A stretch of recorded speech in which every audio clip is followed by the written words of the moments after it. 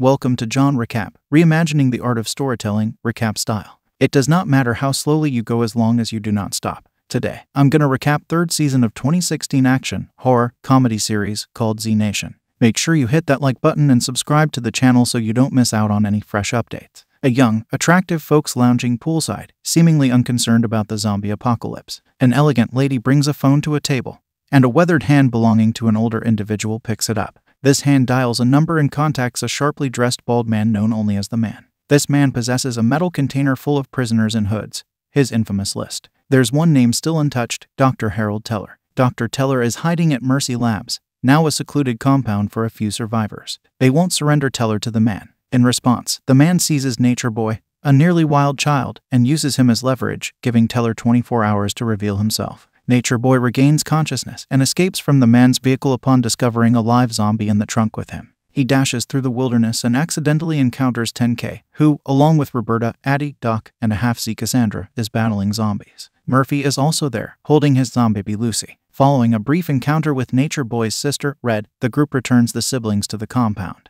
Soon after, they're enlisted by Dr. Harold Teller to protect the place from the Man and his armed followers. Rumor has it that the Man acts as some sort of avenging angel, targeting scientists linked to the zombie virus outbreak. Given that Dr. Teller's work was supposedly focused on fungus-based painkillers, he's perplexed about being on the Man's list. The actual nature of Teller's research is unveiled when Murphy begins hearing whispering voices. He tracks them to Teller's lab, where he discovers two severely deformed people in prison, begging for mercy. The shock deepens when one of them turns out to be Dr. Teller's wife, Dr. Sarah Teller. The Tellers were developing a fungus-based antidote for the Z virus. When zombies attacked the lab, the cure became airborne, shielding the infected from turning into ZS but turning them into grotesque fungus monsters. This revelation rattles Murphy, who wishes to leave, but Roberta convinces the team to stay and protect the compound from the Man. Meanwhile, 10K forms a bond with Red and Nature Boy, whom Doc playfully dubs 5K after the kid starts emulating his new role model, adopting jet black hair and all. 5K was raised by crows, so he possesses survival instincts and has become adept with a slingshot,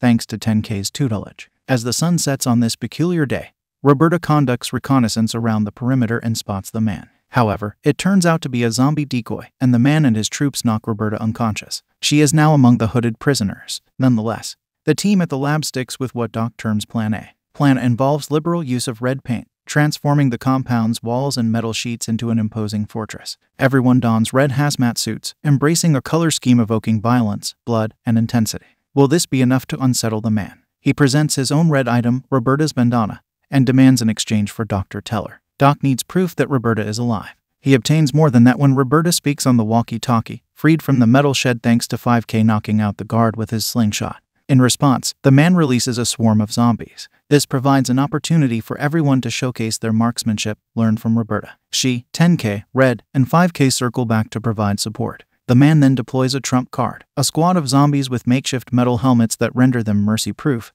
protecting their heads. The gang is overwhelmed and retreats to the lab. Sarah and her fellow fungus creatures reveal their combat skills, dispatching the Man's henchmen. Sadly, Sarah sustains severe injuries, prompting Dr. Teller to grant her mercy. Suddenly, the wall erupts, and the Man emerges from the wreckage, clad in an improvised hazmat suit made of sarin wrap and duct tape, complete with a helmet. He incapacitates Dr. Teller and carries him away, leaving Murphy in awe. The gang deals with the remaining mercy-proofed zombies using well-coordinated gunplay, escaping the lab. They spot a helicopter transporting the Man's container of prisoners to an unknown destination.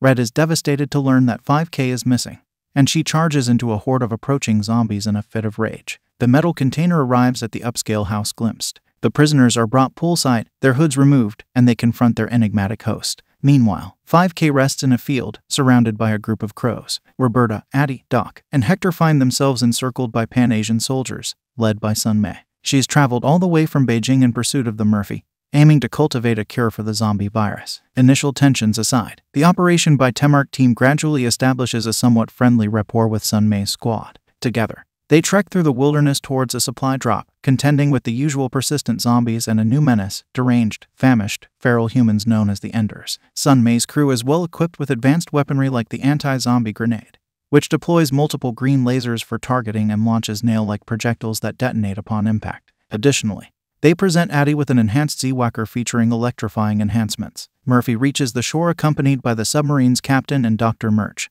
both influenced by his bites. 10K is also with them, begrudgingly aligned with his least favorite person. Murphy has grown disillusioned with humanity and rejects the idea of providing a cure for Zona. He devises his own post-apocalyptic strategy, populating the world with blends, essentially humans under Murphy's control. Meanwhile, the journey to the supply drop proves perilous, resulting in Sunmei losing her entire troop along the way. Upon finally reaching the supplies, they discover the cache has been plundered. Murphy has beaten them to it, arriving in a fortified military vehicle. Murphy and Roberta engage in a tense confrontation, with Murphy having a sniper, 10K, ready to act if anyone makes a suspicious move, 10K, who has now been bitten by Murphy. Failing to persuade Roberta and her group to join his cause, Murphy departs, leaving them to hike back to Hector's truck and embark on their new mission, preventing Murphy from propagating his new race of blends. Citizen Z and his faithful dog are saved from freezing by a girl named Kaya. In their last encounter, Citizen Z appears to be settling into a semi-retired existence in the zombie-free hinterlands, alongside Kaya's aunt and Uncle Kasky.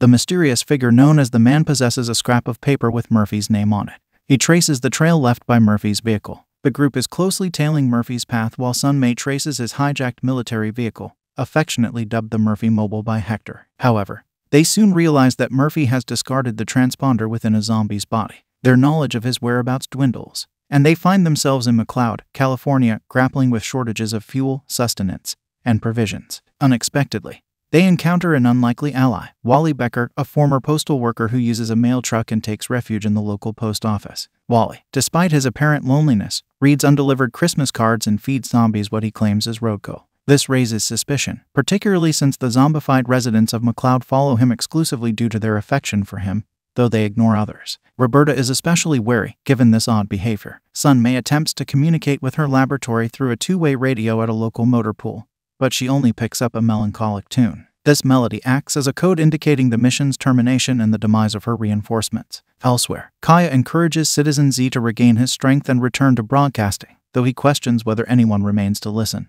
Kaya's efforts to use her radio yield no results until she stumbles upon the same tune played by Sunmei's team.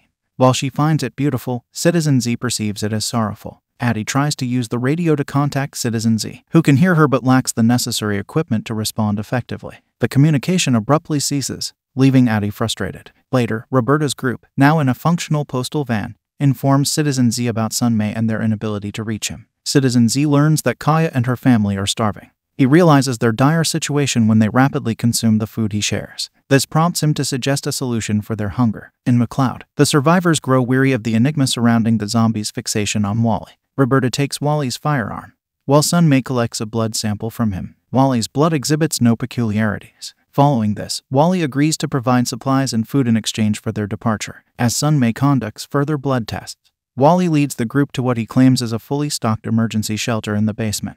To their dismay, they discover numerous postal workers' corpses, accompanied by a horde of zombies waiting to attack. Wally escapes as a battle ensues. Wally takes Sunmei hostage and guides her to his workshop, a grisly space adorned with remains. There, he reveals his twisted motive: 17 years of resentment as a mailman, receiving no greeting cards or love letters, only disdain for his job. During the outbreak's onset, Wally exacted revenge, killing his coworkers and the town's inhabitants, becoming the last image they saw before turning into zombies. Sunmei opens the door, unleashing zombies into the room. They overwhelm and kill Wally, transforming him into one of them. She reunites with the group, and they flee McLeod, leaving the transformed Wally behind. Elsewhere, Team Murphy faces traffic jams due to a blocked road in the zombie-infested landscape. They encounter a desperate young couple whose dying daughter elicits Murphy's sympathy. Moved by their plight, Murphy offers to help and administers a Murphy bite to the child. Arriving in Spokane, Washington, Murphy's group finds a waterfall pivotal to his plan of creating blends. They settle at the Museum of Progress, where Murphy establishes Dr. Murch's lab, his personal quarters, and his throne room. A place for Lucy is also designated, much to 10K's surprise and subsequent disappointment as he's assigned to sweeping duty. Murphy reclines on his throne when Dr. Murch informs him of visitors, the couple whose daughter he saved. Grateful for curing their child and relieving her fears, the parents thank Murphy. Their daughter embraces Murphy, and her father humorously asks if Murphy would bite his wife. Murphy smiles. Meanwhile, Citizen Z, Pup, Kaya, Nana, and Uncle Kasky journey on a sled back to the Northern Light military base through icy conditions. Roberta, Hector, Sunmei, Addie, and Doc stumble upon a bridge adorned with gutted zombies, bearing the ominous message thieves written in blood on the wall. After dispatching the zombies, the group encounters armed locals who reveal that their town fell victim to the Red Hand, a fanatical band of vigilantes led by the enigmatic Scorpion. An attack by the Red Hand forces the gang to seek refuge in an abandoned novelty factory. Hector speculates that this Scorpion might either be an impersonator or someone adopting the former Scorpion's sinister legacy. Meanwhile, Sun Mei and Doc prepare for an improvised dental procedure on Addie, who's suffering from a debilitating infected tooth. Roberta inquires about the Red Hand's vendetta against the locals, Clive and Ryan. It turns out that the town incurred their wrath by stealing the Red Hand's food supply, leading to the bloody warning on the bridge. The Red Hand strikes again, launching an assault on the factory with Molotov cocktails and zombies rigged with explosives. An explosion nearly claims Roberta's life. Clive and Ryan identify the tattoo on Hector's arm, branding him as a Scorpion, though possibly not the one they're seeking. Faced with no other option, Hector is compelled to kill them both. Following their deaths, the Red Hand retreats, prompting the gang to hit the road once more. Meanwhile, at the Museum of Progress in Spokane, Murphy pressures Dr. Murch to develop the vaccine that will transform his growing followers into blends, paving the way for his envisioned new Murphy Order. Murphy's health falters due to his frequent blood donations for research. Dr. Murch discloses that Murphy requires periodic injections of the original Z virus vaccine to prevent devolving into a state akin to Patient Zero in Colorado. Dr. Murch administers the original vaccine to 10K in secret, freeing him from Murphy's control. She and 10K plan to destroy the blend vaccine and escape. However, Murphy catches wind of their rebellion and infects Dr. Murch with a fresh mind-controlling bite. Just before Murphy can test the blend vaccine on 10K, he seizes an opportunity to escape, clutching a bag of the original vaccine and plunging into the turbulent waterfall, evading Murphy's pursuit. In a final act of defiance, Dr. Murch takes extreme measures to liberate herself from Murphy's influence. She ventures into Murphy's zombie moat and injects herself with the original vaccine. As the zombies swarm around her, Murphy screams in protest, witnessing the end of his control over Dr. Murch. Surviving his plunge into the Spokane Rapids, 10K makes it back to shore clutching the bag of the original vaccine, also known as Murphy's medicine. However, he finds himself immersed in a series of crises. Murphy's lead enforcer, Will, is quickly on his trail, tracing 10K's path through the woods by the blood drops from his reopened stomach wound. In this unforgiving wilderness, 10K encounters an unexpected savior, a vision of Red, his former love interest who perished. Red assists 10K in navigating the treacherous terrain, which proves fortunate as a new threat lurks, a seemingly wolf-like pack with distinct characteristics. Securing a motorbike and a firearm from a passing traveler, 10K falls into a trap set by bandits, ending up chained to an abandoned vehicle. Stripped of his usual weaponry, 10K ingeniously employs car parts, windshield wipers, hubcaps to fend off attacking zombies. Will, empowered by Murphy's bite, dispels the remaining zombies and captures 10K, leading them towards the bandits and the stolen bag of Murphy's medicine. Will fails to comprehend why 10K seeks to distance himself from Murphy, as Murphy saved Will's family and eradicated their fears. When a zombie overwhelms 10K, his conviction wavers under the notion that Will might have a valid point. They stumble upon the stolen motorbike and the corpse of one bandit, surrounded by numerous tracks diverging in various directions. This unnerves Will, who insists on an immediate return to Murphy. 10K seizes an opportunity, seemingly ending his life by leaping off a cliff. Following cries resembling his fallen ally, 5K, 10K tracks the sounds to a clearing where wolf-like creatures gather. 10K defeats them using a metal post, only to uncover the female bandit, now a zombie, beneath them. After dispatching her, 10K retrieves the bag of Murphy's medicine. He experiences a final hallucination with Red and 5K, who, in this dreamlike realm or afterlife, can speak and boasts 1,139 zombie kills. Meanwhile, Murphy's stability wavers further. He interrogates the remains of Dr. Murch, who chose to meet her end in the zombie-infested moat rather than continue serving Murphy. Murphy struggles to grasp her decision, her refusal to live in the world he aspires to rebuild. Her notes remain indecipherable to him. Fueled by his unchecked urges due to neglecting his medicine, Murphy consumes Dr. Murch's brain, gaining comprehension of her scientific jargon. This revelation enables him to continue her work. Will returns to Murphy, claiming 10K's demise. Murphy remains skeptical, believing that 10K will ultimately return to Roberta and the group. Doc finds himself separated from the group and involuntarily admitted to the Serenity Falls Institution for the Criminally Insane, a psychiatric hospital inhabited by an eclectic assortment of patients overseen by Nurse Ratched. The facility is surrounded by zombies. After being knocked unconscious by a patient who mistakes him for Elvis, Doc regains consciousness restrained in a straitjacket, under the scrutiny of Nurse Ratched and her cohorts. Doc's spontaneous psychological assessment of the patients impresses them enough to earn his release from restraints and a role as Nurse Ratched's colleague. Ratched takes Doc to meet the institution's most recent and problematic arrival, 10K, who's nearly catatonic due to the lack of the vaccine preventing him from succumbing to Murphy's control. Nurse Ratched had scheduled a lobotomy for 10K, but Doc persuades her that 10K is suffering from 10K fever and requires medication. Doc learns of a fully stocked pharmacy on the Z ward, a section overrun by zombies turned during electroshock therapy. Doc and Elvis navigate the wing, retrieve the drugs, and return in time to prevent Nurse Ratchet's intended lobotomy. Doc administers an impromptu cocktail to 10K, followed by medication to address various patients' conditions. Elvis brings 10K, who's feeling super mellow, to Doc's presence, and 10K updates Doc on Murphy's plan to establish a new world order in Spokane. They endeavor to escape from the institution. However, Nurse Ratchet intercepts their escape attempt, having them restrained in straitjackets. After Doc informs her of their mission to take Murphy to the CDC for a Z-virus cure,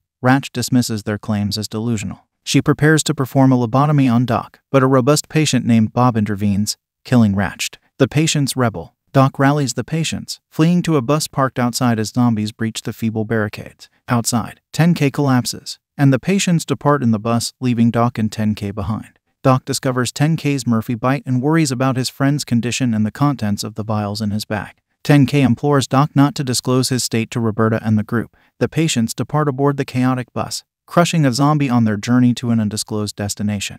The man roams the open wilderness, evading a shot aimed at him, and swiftly decapitates the shooter with his machete. He discovers a corpse marked with a bulldog tattoo, a symbol he uses to infiltrate Murphytown. In another scenario, a poor bastard is pursued through the woods by a group of zombie children led by Wesson, a member of Murphy's officers. The poor bastard finds refuge in a tree but succumbs to the persuasive charm of the good word of Murphy. The scene transitions to him grinning as a blend within Murphy's stronghold in Spokane. Wesson selects individuals for the blend vaccine based on their skills. Murphy's vision of a new world order necessitates a diverse workforce including farmers, electricians, bankers, and more. Though some professions, like bankers, are assigned less glamorous tasks such as latrine duty, skills deemed valuable result in vaccination, a feat Murphy achieves by consuming Dr. Murch's brain. Murphy detects the man outside the fence, his name being the sole entry on the man's list. The man seems to be planning an insider action, possibly aided by having received the blend vaccine. Meanwhile, Doc and 10K reunite with Roberta, Addie, Sun May, and Hector. Roberta expresses skepticism about 10K's condition, but he conceals his blend status,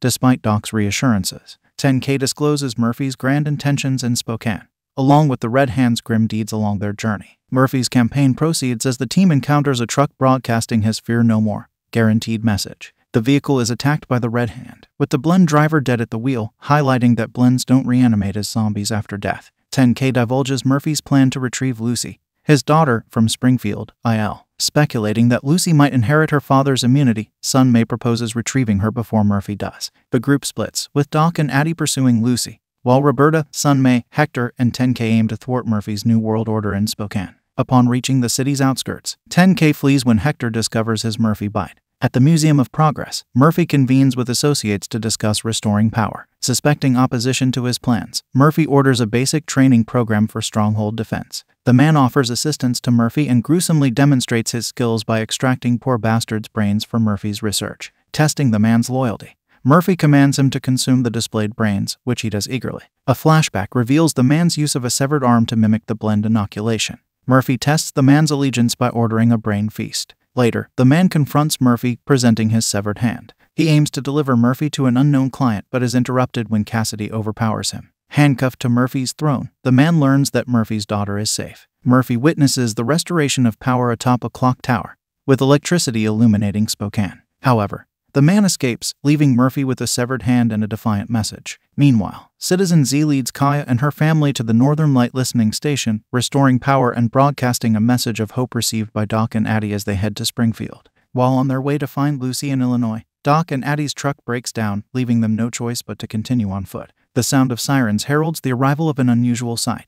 A retro presidential limousine occupied by none other than their old acquaintances, Sketchy and Skeezy. Sketchy has taken on the role of president of the apocalypse, with Skeezy serving as his campaign manager. Despite their skepticism, Doc and Addie join them on their journey to Wall Drug, South Dakota. Addie muses about the antics of these two characters, comparing them to Tweedledum and Tweedledee. Upon reaching Wall Drug, they enter a saloon and orchestrate a spectacle to draw the town's inhabitants out of hiding. Sketchy's impassioned speech wins the favor of the locals, though his interactions with them raise suspicion from the town's elected mayor, who questions his presidential claim. Doc follows a local to a quarantine area where people are dying from a mysterious illness characterized by a yellow iris. Addie is ready to leave when Skeezy's scam starts falling apart, but Doc convinces her to stay and help the town unravel the mystery. Zombies from a neighboring town, Rosebud, begin invading Wall Drug. It's revealed that Rosebud's residents have also fallen victim to the same illness. Doc takes initiative, hotwires a motorcycle, and rides to Rosebud. There, he discovers that a contaminated water source is the cause of the illness shared between the two towns.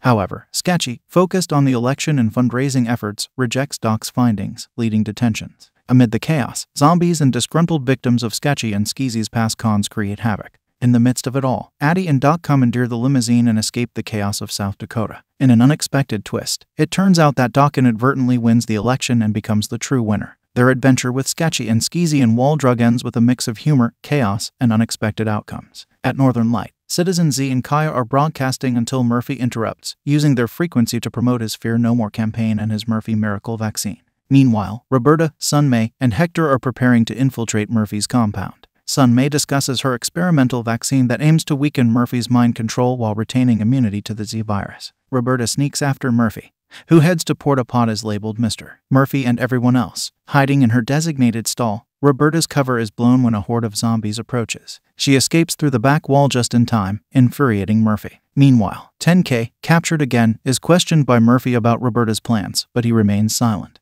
Recognizing that she can't take on Murphy alone, Roberta decides to seek the help of an existing army, the Red Hand, who are known for enforcing justice. Hopper, claiming to be the Red Hand's drug dealer, leads them to Escorpion, their leader. Escorpion's story closely resembles Hector's own history. Guided by Hopper, Roberta, Hector, and Sun-May venture into underground Seattle, the Red Hand's headquarters, characterized by eerie decorations and a brutal sense of justice. After an encounter with CS, they meet Escorpion, revealed to be Javier Vasquez, a former member of Operation by Temark. However, Vasquez has lost his sanity, having reinvented himself as a Scorpion, the enforcer of the Zeros gang that killed his family. He doesn't recognize Roberta or Hector, even after their attempts to jog his memory. Roberta and Hector's emotional tactics fail to trigger his recollection. Vasquez attacks Hector, but Roberta kills him with her machete. Hector is injected with Sun-May's experimental vaccine and doesn't turn into a zombie after succumbing to his wounds. The Red Hand members, who witnessed this, seem to pledge their allegiance to Roberta. They accompany her back to Spokane to confront Murphy. Meanwhile, Doc and Addie reach Lucy's home in Springfield,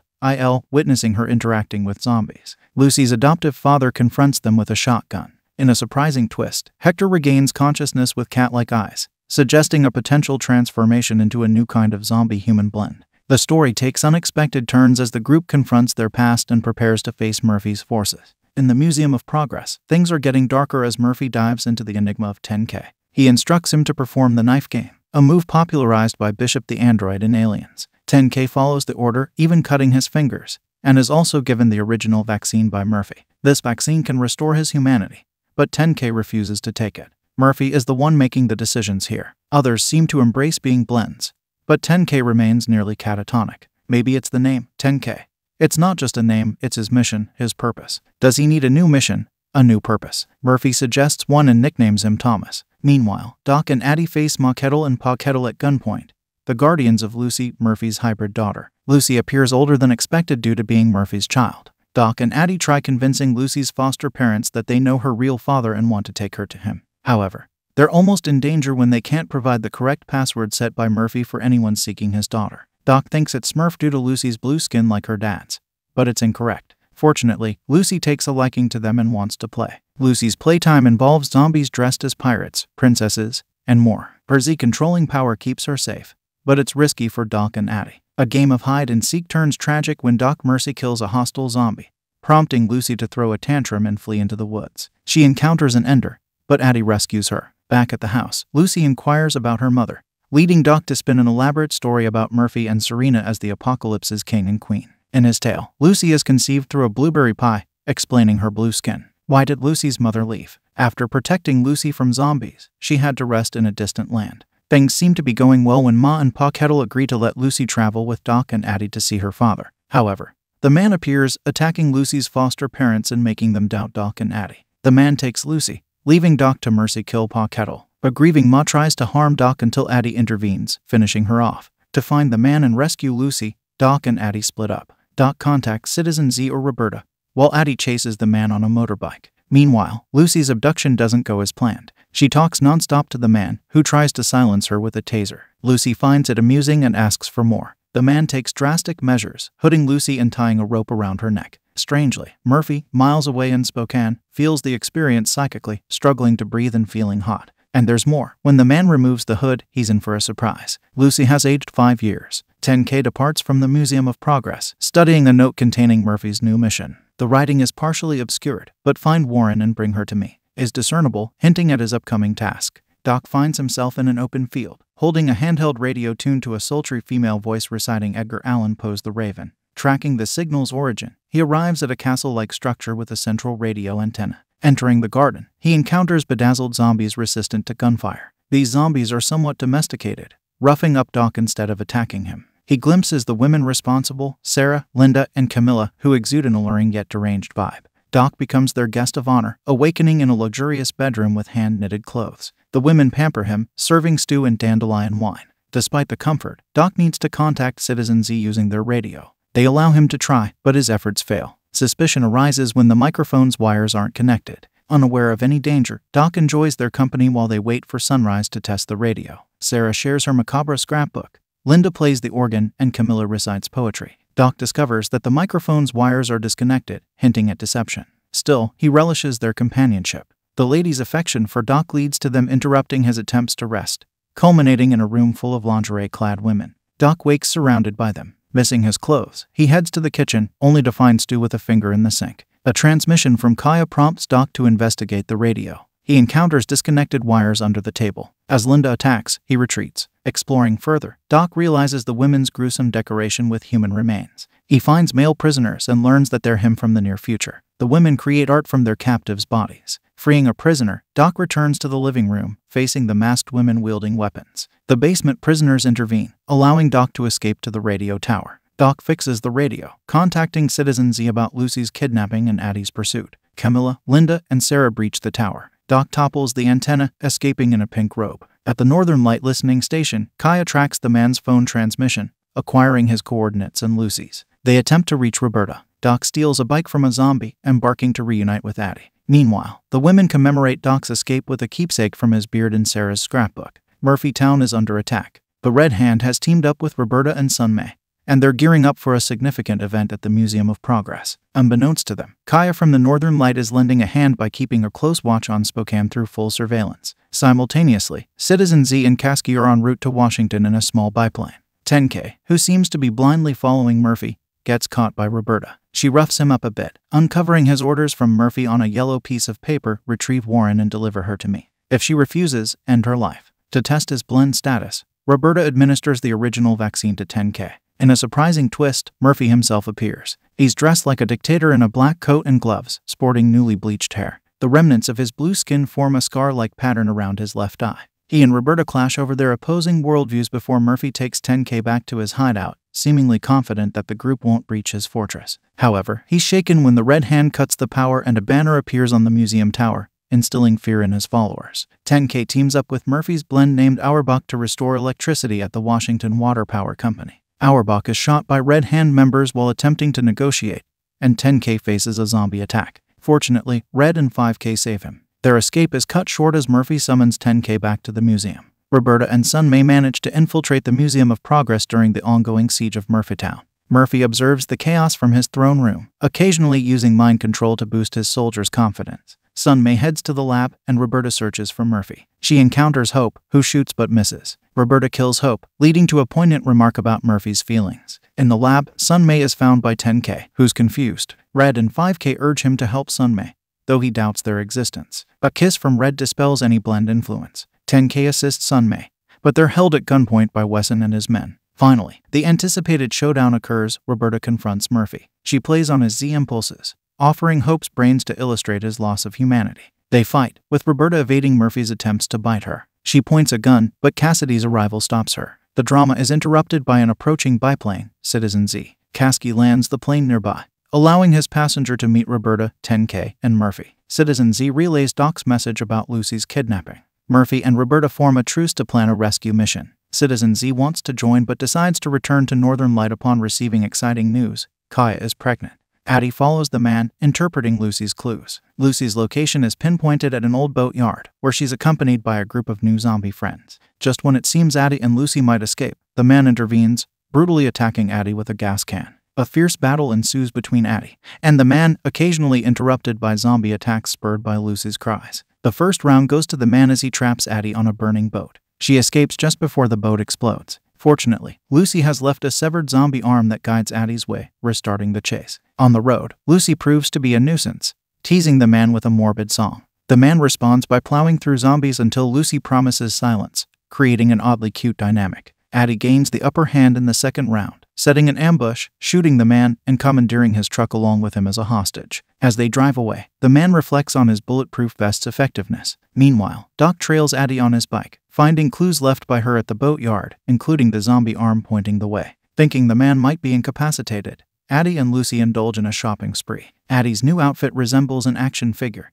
while Lucy learns the practicality of an apocalyptic wardrobe. The topic of Lucy's mother triggers a tantrum, during which Addie imparts the harsh reality of death in this world. The man suddenly appears, sparking a chase along the river, leading to another intense battle. Despite a brutal beating and a dislocated shoulder, Addie ultimately loses the third round, with the man escaping with Lucy. Lucy's growth continues as she becomes a teenager, around 15 years old. Craving chocolate, she frustrates the man, who reluctantly sets out to find her a sugary treat. Doc experiences hallucinations involving a DeLorean and himself dressed as Doc Brown alongside 10K as Marty McFly. Addie remarkably recovers, even resetting her dislocated shoulder against a tree. At a general store, the man and Lucy search for chocolate. Lucy bonds with zombies, interpreting their communication and desires. Annoyed with the man's behavior, Lucy leaves through the back, letting him deal with the zombies. Lucy bites a zombie with a grandpa sweater, setting it on a mission. She starts the truck and crashes into the man, who escaped the store, getting her revenge for the zombies he hit earlier. Addie and Lucy briefly reunite, but the man reemerges from beneath the truck, driving off with Lucy again.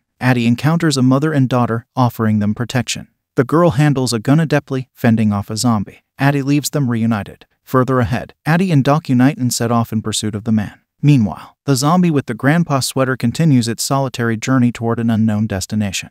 Lucy has aged once more, appearing about 18 years old. She's exchanged her taunting behavior for a serene calm, which is actually her psychic communication with Grandpa Zombie. He guides Doc and Addie, who are chasing after Lucy and the man. His skeletal finger points the way, repeatedly growling Lucy. Following closely is a rescue team comprised of Roberta, Murphy, Sunmay, 10K, Red, and 5K. They're en route to Mount Casey, guided by Kaya's surveillance. However, concern grows as Citizen Z hasn't been in contact for 12 hours. 10K's condition has worsened, but Sunmay is hesitant to administer more medication due to the previous treatments he's received. The man and Lucy reach Mount Casey, where zombies and a Zona SWAT team await. The team obliterates the zombies, revealing their deteriorating immunity through glowing eyes. The man plans to arrange air transportation to Zona for him and Lucy. Doc and Addie arrive, directed by Grandpa Zombie, but they can't access the man's entrance. Grandpa indicates the mountain's peak, urging Addie to climb while Doc waits outside. Despite the perilous ascent, Addie ascends, leaving behind her Z-Whacker. Doc indulges in Z-Weed, but his tranquility is disrupted by more Zona troops. After tying up Doc and Grandpa, the Zona soldiers enter the mountain but soon become zombies themselves. Fortunately, Roberta and the team arrive, dispatching the Zona zombies. Grandpa is destroyed by Roberta, unknowingly eliminating a potential ally. The group enters the mountain, preparing to confront the man. As they progress through the catacombs, 10K collapses, prompting Sunmay's revelation that they must kill him to save him. Like Murphy in the past, they plan to choke, die, bite, inject 10K. Roberta strangles him, Murphy bites him, and Sunmay administers the original vaccine. Sunmay, Red, and 5K stay with 10K while the rest proceed. Roberta, Murphy, and Doc confront the man and Lucy at the mountain's peak. Murphy and Lucy briefly reunite before a shootout ensues. The man's bullet pierces through Murphy and Roberta, who collapse, knocking out Doc. The man grabs Lucy and heads to a Zona aircraft. Addie arrives, having scaled the mountain, and tackles the man, sending both over the edge. Lucy follows, screaming for her Aunt Addie. Subsequently, 5K appears and joins Lucy's leap. An ominous Zona ship opens fire, apparently annihilating Murphy, Roberta, Doc, and those present at the mountain's peak. Make sure you hit that like button and subscribe to the channel so you don't miss out on any fresh updates.